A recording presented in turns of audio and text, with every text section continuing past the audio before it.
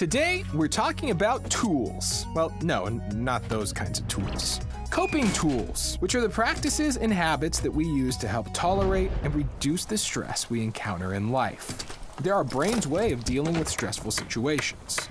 But some are a lot more helpful than others.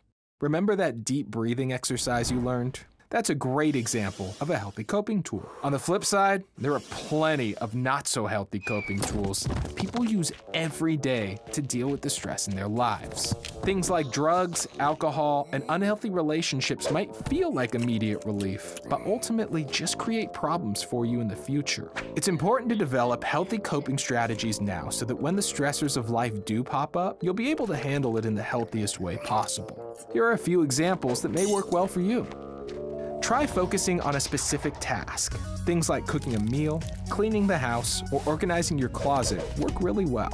Or try practicing mindfulness. For example, journaling, meditation, or creating a gratitude list.